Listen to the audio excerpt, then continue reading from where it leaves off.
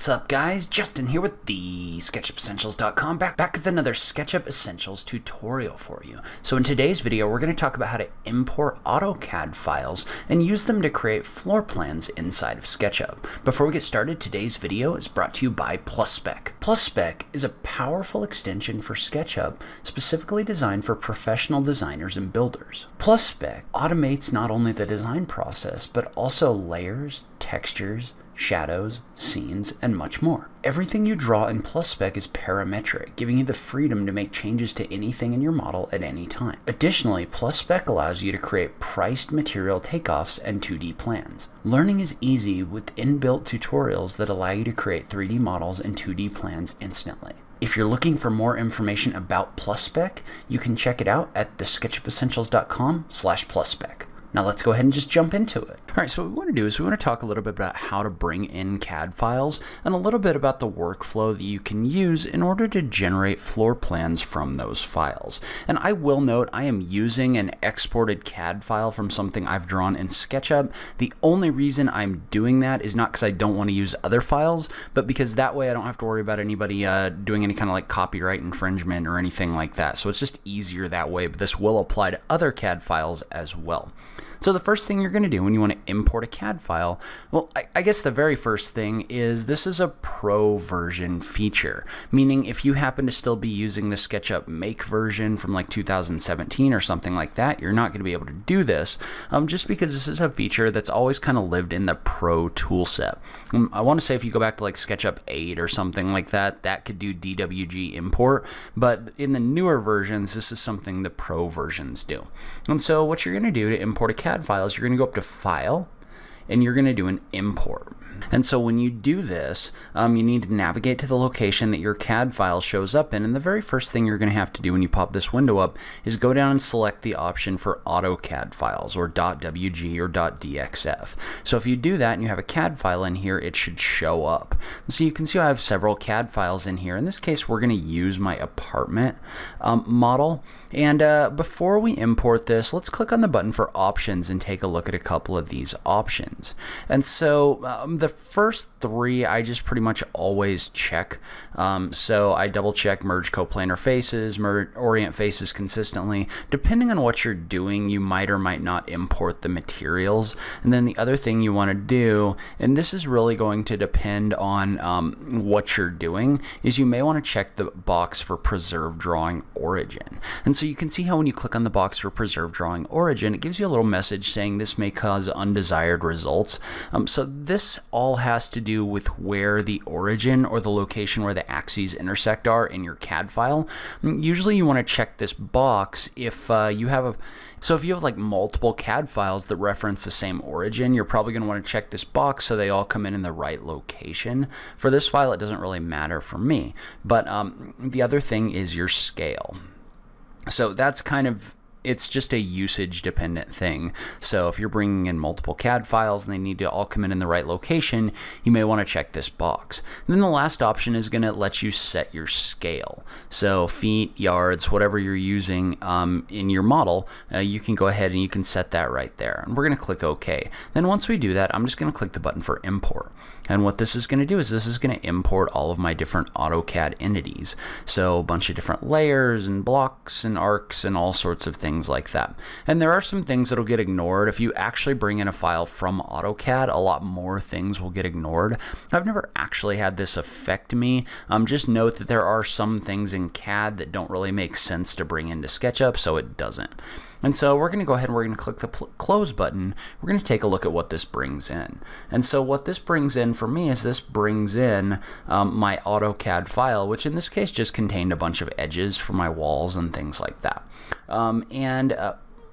You're going to notice that this brought in all of the different layers that were in there as well. And honestly, I may have some 3D CAD stuff in here as well because I just turned these other layers off. We're not going to focus too much on those for right now. Just note that your layers will be in here when you bring in a CAD file. And some people say that they take the contents of all these layers and they put them on your layer 0 and then they start building from them. I don't necessarily do that, but I don't really have a problem with doing that either. It's just kind of a personal preference thing. And so the first thing I'm going to do is I'm going to set my scale, because if you notice when I brought this in, here's my default model, which is actually to scale. So this is actually my height in here, and you'll notice that this AutoCAD file came in way too big. And so what we want to do in order to make this smaller and more realistic is we want to double click inside of this group, and we want to reset the scale of this entire group. And so the way that we're going to do that is we're going to double click inside this group, and we're going to go up and use the tape measure tool. When we use the tape measure tool, we want to set the dimension of something that's known. So in this case for me, my dimension that's known is the width of my door. And so you can see how if I measure this right now, this says that my door is 32 feet wide, which is obviously too big. Well, we're going to use the tape measure tool to resize that. So if you click on the tape measure tool, the first thing you need to do is turn off create guide mode. So if you remember, the tape measure tool will create guides in here if you have the create guide mode turned on, and you can tell that that's on because there's a little dotted line underneath the tape measure, but you can tap the control key to turn that off. So we're going to want to make sure that's off. So you can see how when I tap the control key, the little dotted line under my cursor goes away, and we're just going to click here, and then we're going to click here. And that's going to measure the distance between those 2 points. Well, now what I want to do, if you look at the bottom of the page, it says enter value to resize active group or component. What that means is I can type in a new value now for what I want the distance between those 2 points that I measured to be. So in this case, I'm just going to type in 3 feet and hit the enter key. And it's going to ask if I want to resize the active group or component, and I'm going to say yes. So when I do that, what that does is that resizes everything inside this group with the new scale of now this door being 3 feet wide. So now everything's been rescaled, so everything kind of makes sense. And so the other thing you might have to do, depending on the CAD file that you bring in, and I'm going to erase out my default model now, depending on the CAD file that you bring in, you may need to double click in here and set a new axis, or you may need to reset your model axis so that it's aligned along here, and I'll link to a video down below with how you can do that. But now what we want to do is we want to come in here and we want to start creating our walls. And so there's a few different ways that we can do this. So probably the most generally accepted way to do this is if you just trace along the edges inside of a CAD file. A lot of the time this will just come in here and this will heal the faces in there so that you have a face that you can then push pull up and down. So that's probably going to be the simplest way to do this. It's not necessarily the easiest. And so sometimes some people, what they'll do with their CAD files is they'll go outside of the CAD file completely. So they'll just hit the escape key and they'll actually come back in here and just trace over these walls manually. So instead of being inside of that group, they'll just trace over it like this and just create a whole new wall and a whole new group. One of the benefits of doing that is now if I was to do that, I could just take this item and I could make that a group, and I could just make it a group like the exterior walls or something like that. So I could do exterior walls, and then I could just go inside of that and just trace out the rest of this model. So it is a little bit more work, but the benefit is you don't have to deal with any of the weird intersecting geometry that you sometimes get in a CAD file. So that's not necessarily what I'm going to do here for this video. In this video, I'm going to go through and I'm going to trace over all of these edges, and then later on when we push pull them up, it's fairly easy to put them in a group. But this is another approach if you want to do it, is you can go back in here outside of your CAD file group and create a whole new group for your walls. But what we're going to do is we're just going to start filling in these lines and these edges. And I'm not going to talk too much about it in this video, but depending on the kind of CAD file that you have, you may want to come in here and select this and use the extension Fredo scale in order to scale it down to 0 on the blue axis, just to make sure everything is 100% flat so all of these edges are on the same plane. I don't have a problem with that in this model, so I'm not going to get too far into that. You can definitely do that. But the other so we're just going to come in, and another way that I've seen people do this is sometimes what they'll do, instead of just tracing along every edge, is they might come in here and they might draw a rectangle across the face of their model. So kind of like this. they might draw a rectangle across this face and try to get this to automatically fill in these faces or these walls. So that's another way you could do that, is you could just draw a rectangle across this. And you can see how a lot of these do get filled in. So that can be a quicker way to do this. You do have to be a little bit careful because that can create extra geometry like this piece right here. And in a lot of cases, this doesn't necessarily fill in the walls, but you can use that as a starting point if you want to kind of fill in some of these walls quickly. But what I'm going to do is I'm just going to go back in and I'm just going to keep tracing these different edges. So I'm just going to trace this edge right here. And I'm going to speed up this part of the tutorial, but you can see how basically I'm just tracing along an existing edge in order to heal a face in.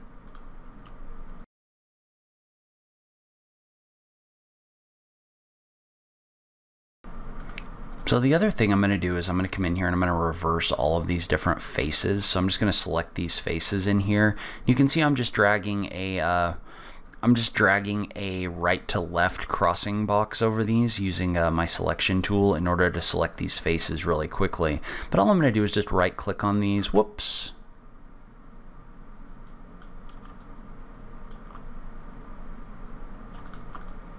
And I'm just going to select the option for reverse faces because we want the white face facing outward. That's the front face.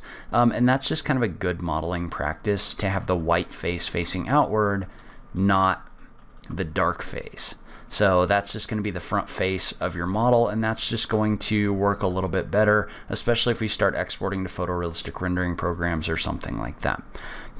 So we're going to go ahead and we're going to reverse all of these different faces so that the correct face is facing towards the camera.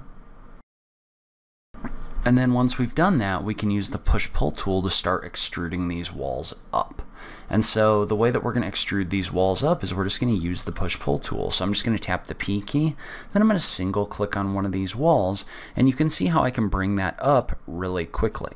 So I've single clicked, and now I'm going to type in whatever the height value I want this to be is. So let's say I wanted this to be 12 feet. I'll just type in 12 feet and hit the enter key.